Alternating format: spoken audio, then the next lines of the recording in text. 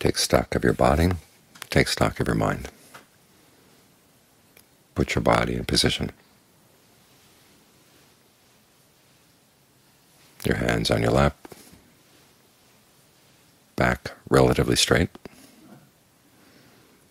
facing forward, eyes closed. Now take stock of your mind.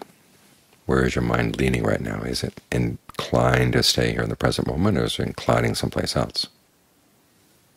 If it looks like it's heading off someplace else, you've got to bring it back. Lots of different ways of doing that. Some of those reflections we had just now in the chatting can help.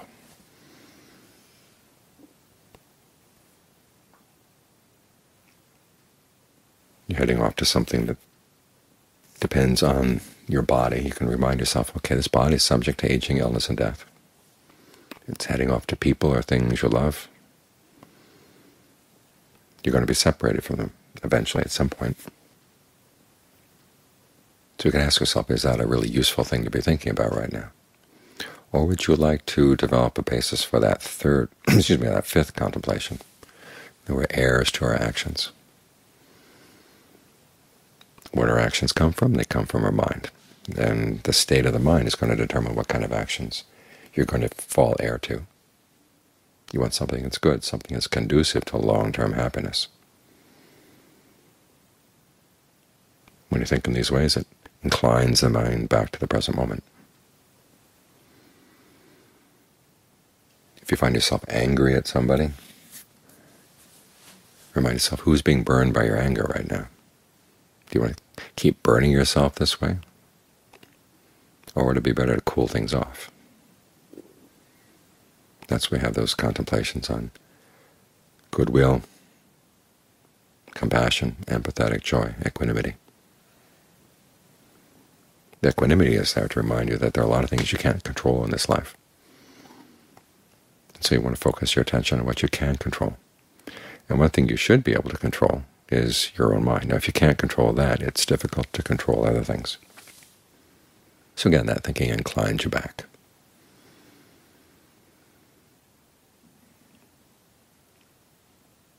And if this is unfamiliar territory, you have to learn how to acquaint yourself to what it is to be focused in the present moment. You've got your general unfocused awareness, and you have a focal point someplace. So bring that focal point to the breath. At the same time, trying to keep your awareness of the breath, realizing that it's not just at one spot where the breath is happening. It's happening on many levels in all different parts of your body. There's the energy that allows the air to come in your lungs and go out. There's also a more subtle energy that runs along the nerves, runs along the blood vessels. There's some very still and subtle energy spots in the body, and there's even a cocoon of subtle energy around the body. Focus on what you can detect,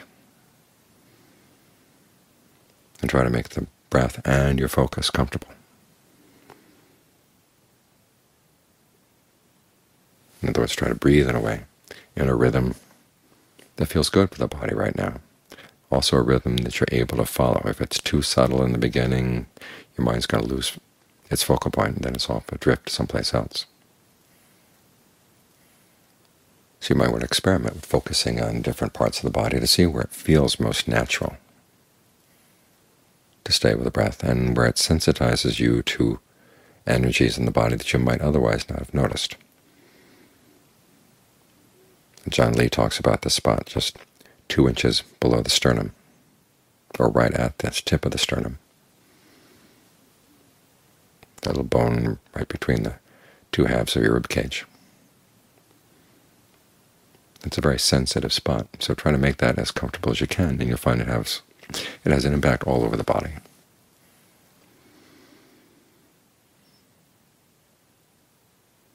And as for your focus, you've got to figure out how much pressure you're going to put on it, because it's very easy, especially in the beginning stages, to think that if you're going to stay focused on one point, you've kind of clamped down on it. And if you're not clamping down, you're going to go floating off. So as you get more skillful, you'll find that you don't have to clamp down so hard. And you clamp down too hard, it gets very restrictive. The Buddha's image is of a person holding a baby quail in his hands. If he holds it too tightly, the quail's going to die. If he holds it too loosely, the quail's going to fly away. So you have to hold it just right.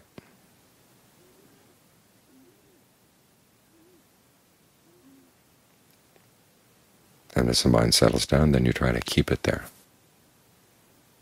You've probably heard the Buddha's teachings on inconstancy, stress, and not self, or sometimes it's impermanence, suffering, and not self. You may think that, well, he's teaching just everything comes and goes, so just be okay about its coming and going. But that's not the purpose of those teachings.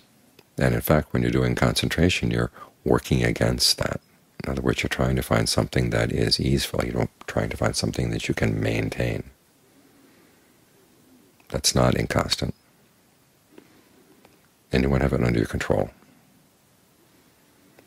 That control here means not being a control freak. Skillful control means knowing when to let go of things, but not letting them go too far. It's like having them on a leash. If the leash is too long, they go wandering off, and it's going to be hard to find them, and hard to untangle the leash when you do. But if you keep things on a short leash, they can wander around a little bit, but they'll come back, especially if you give them something good to feed on.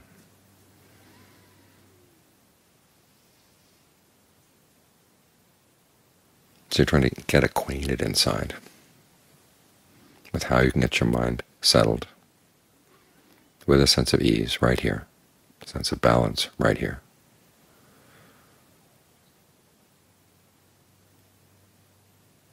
And see how far you can push things in terms of being constant, easeful, and under your control. This is what strengthens the mind. And when the mind is strong, when it's still, it's able to see things clearly, and it has the strength to do what needs to be done, both inside and out. Because there are times when we don't know what the skillful thing might be to do, so you have to be very, very quiet and watch. When you have doubts about what's the right thing or the wrong thing, the Buddha recommends just watch and see, okay, what if you do it leads to pain, and what when you do it leads to pleasure. And here we're talking about long term. And some of that you learn from reading or listening to Dharma talks, but a lot of it you have to learn from just watching yourself in action. And where are you going to get a better sense of what really works or not than by watching yourself? Now, to watch yourself, the mind has to be still, because otherwise you miss a lot of things that are happening. Then there are times when you know what the right thing might be to do, but you just don't have the strength to do it. But if the mind feels well nourished and well fed with a sense of well-being inside that comes from staying with the breath on friendly terms, you find you're able to do skillful things that you couldn't have done before. You're more up for it. You don't feel defeated by the challenge.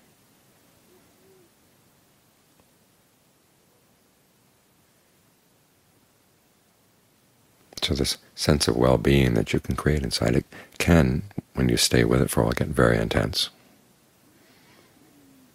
And that's fine. Some people are worried of getting stuck on concentration. But the drawbacks of being stuck on concentration are a lot worse than the drawbacks of not having concentration to be stuck on, because you get stuck on other things. Things that can lead you to act in all kinds of unskillful ways. Because where are you going to go? If you don't go for pleasure in your concentration, you go back to your sensual pleasures. And the pursuit of sensual pleasures has a lot of problems. It can really fog the mind and weaken the mind. So you forget what the right thing is to do, and you find yourself doing all kinds of stupid things. And when you realize what the right thing to do might be, you don't have the strength to do it. So the concentration is a kind of pleasure that's harmless. As for learning how not to get stuck on it, eventually you find as you fight against inconstancy, stress, and not self, you run up against a wall. That your constant, easeful, under control state of mind can go only so far. that's when you start looking for something better. So as long as you really earnestly want to find happiness, this is where you find hope. It's in that fifth contemplation. Aging, illness, death, separation all sounds pretty miserable. And sometimes when you hear that fifth contemplation about we're owners to our actions, heir to our actions, that sounds pretty miserable too, because you can think of all the unskillful things you've done. But it's in that principle that also lies hope. You can do good. You can do things skillfully.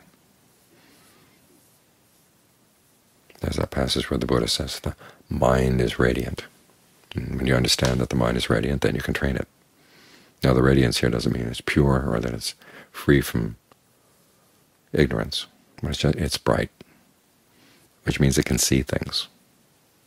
You can see what's going on in the mind. It also means that if you find that you've been dealing in greed, aversion, and delusion in the past, it doesn't put a permanent stain on the mind. The mind can change, if you're willing to change it. And when you clear away the greed, aversion, and delusion, there's no trace left. But it requires work. The analogy here, probably the best one, is John Lee's. He says it's like seawater. There's clear water in the ocean. There's fresh water in the salt water. But you're not going to get it by just letting it sit there. You have to distill it. Some people think that because the mind is radiant, all you have to do is just let its radiance shine, and there you are, at the end of the problem. But it's more like the fresh water. You have to distill. You have to put in some energy. You have to use your discernment. You have to use your imagination to figure things out. And then you can get the salt water to turn into fresh water through the distillery. The salt gets put aside, and there you've got it, fresh water. But it requires work. It requires that you put in time and effort. But it's time and effort well spent. It's your ticket out of here, this world where there's so much aging, illness, and death and separation. It's your actions that offer you the hope of a real happiness, a happiness that doesn't disappoint, a happiness that doesn't change. So right here is your foundation, your awareness here in the present moment, right next to the breath. Without the breath, you couldn't move the body, you couldn't get it to do anything.